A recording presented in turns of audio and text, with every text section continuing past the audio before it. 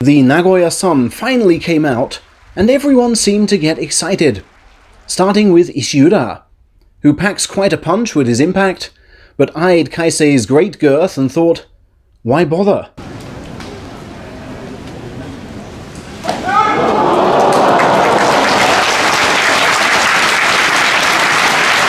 I got in well there, said the chiseled little man. 4 straight wins is a real lift, and my physical condition is improving too. And maybe such flying feats were rehearsed on the practice dohyo this morning, when preparing colleague Hakuho for a certain type of fight. Stablemate Enho also entertained in one of several bouts which required the judge's opinion.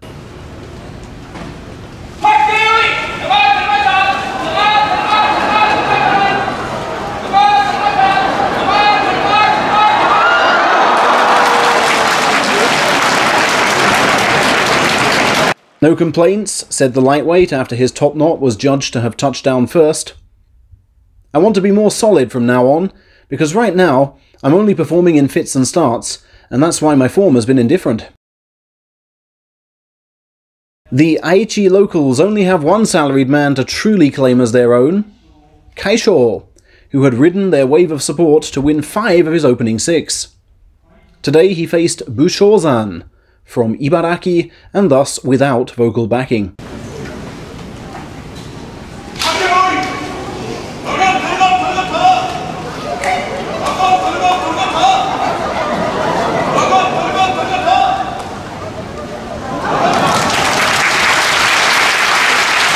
Bushozan's ploy to avoid the left grip failed, and the old ladies erupted in joy. My strong impact and belt grip turned it, said Kaisho, and every extra win gives me something bigger to build on in September. Today, incidentally, marked 10 years since the start of his Masters 140th and final tournament as Kaiyo. Today was also Chiyonokuni's 31st birthday, while yesterday saw the birth of his second child and first daughter.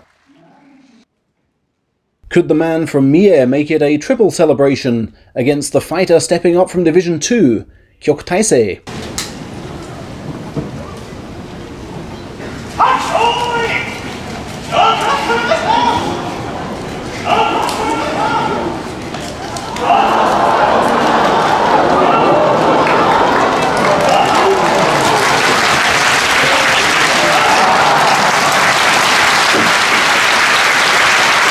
Yes, he could, when his underused belt skills underwrote his failed investment in a standard push and pull. I'll be giving my all to make this a good year, Chiyonokuni said, in response to umpteen leading questions. Prior to that epic final bout, the best one was surely between Chiyonokuni's Mie colleague Shimano Umi and Georgian Tochinoshin. Oh, he got his underarm grip, but there was no way he was getting the overarm, was Shima's simple explanation of the win.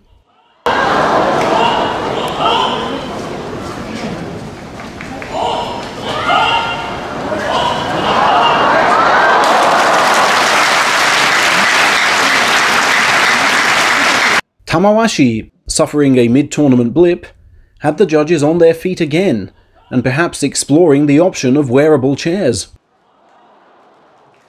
I felt I stayed in as I'd pushed him all the way, said Tamawashi of the call in his favour.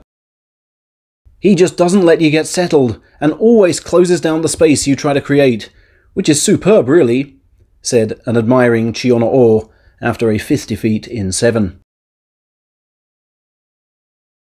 Waka Takakage and Meisei are debuting at Komusubi together this time, and their sense of rivalry is acute, as this latest bout more than showed.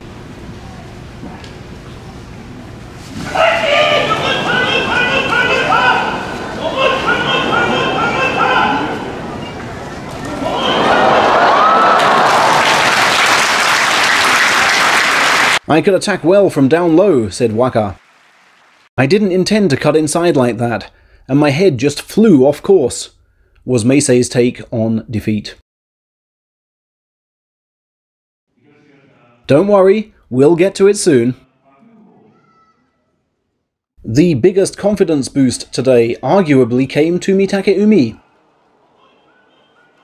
As ever, he took a volley of shots, but persisted in moving right until he got the downward thrusting angle for a second straight win over Daieisho, having lost the 4 bouts before that. Having deserved fines for underpowered sumo 2 days straight, Ichinojo owed the fans a strong showing in the match sumo chiefs were too scared to arrange in May, for the fear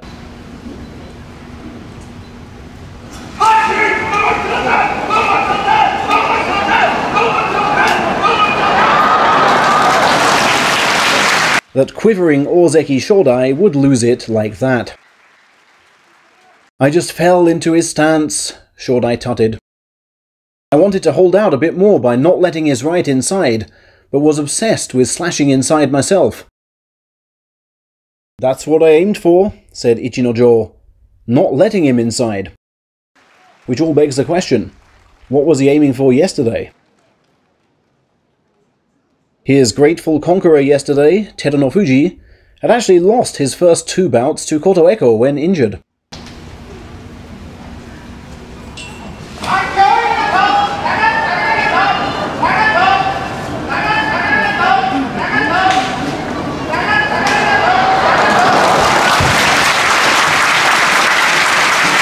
But he's now won their last 2.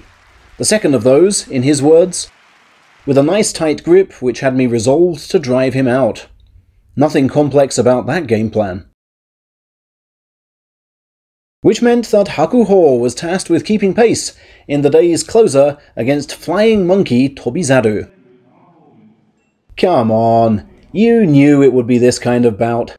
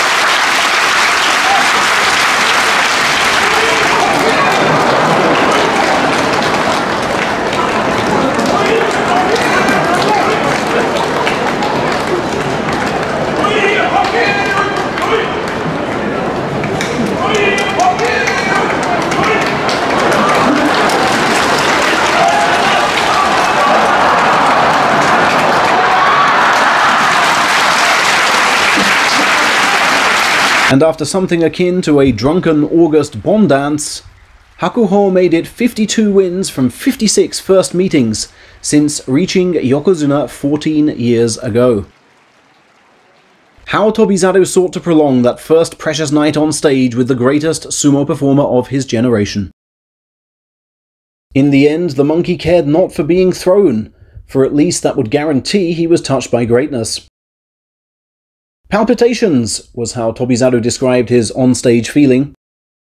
"I attacked as prudently as I could because if I'd gone in too hard with the thrusts, he'd just have gripped my belt earlier and thrashed me." No comment tonight from Hakuho, who remains quietly content with having passed a decent test of stamina. Tobizaru, I think, told us all we need to know. He makes himself big and is always one move ahead. Now, where have I seen that Tobizaru pose before? Ah, that must be it.